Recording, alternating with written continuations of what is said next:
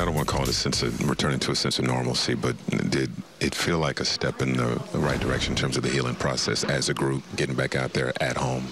Yeah, for sure. I mean, we're doing a lot of the same things that we've been doing. It's just not making those mistakes in crucial moments. I think the sense of comfortability and the sense of coming back to normal comes from practice. We had a great couple of days, recovering, taking care of the body, knowing what we wanted to do, getting the game plan ready, and came out here and executed. How big has it been getting together as a group and emotionally, you know, trying to get past and move forward and heal from the tragedy on Sunday?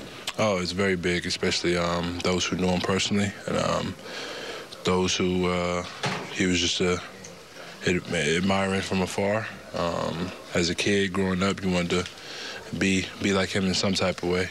So for that to happen in that type of manner is definitely a tragedy, but you just got to stick together and get through the tough times together, and I think that's what builds camaraderie as well. I'm sure, Taurean, there's a lot of guys that had some sort of connection to COVID. But have you guys been especially mindful of Kyrie and Spencer, you know, and kind of said things to them to help them deal with it? 100%.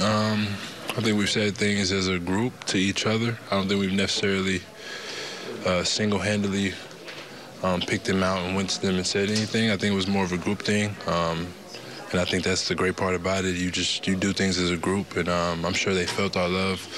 I know the tribute today did a lot for those two, especially.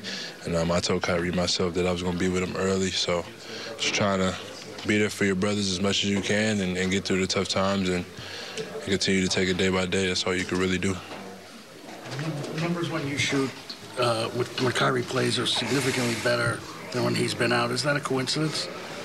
Oh, man, it's not something I've ever asked myself or told myself or someone's ever told me. I think it's just being out there with good players overall. I never really paid attention to who I shoot better with playing-wise, but, I mean, obviously Kyrie makes the game a lot easier. A lot of people have to account for him, and tonight my man was over-helping a little bit too much.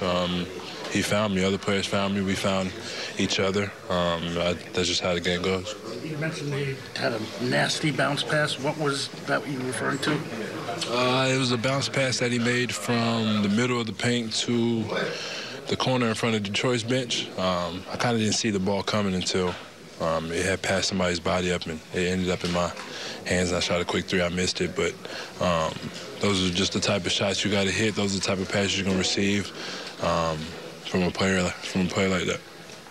We'll ask him later, but does DeAndre owe Gary Temple dinner or something along those lines? Yeah, those guys are close off the court, so I'm sure they make up some way. But yeah, Drake got to pay for something. He got to pay GT back for that one.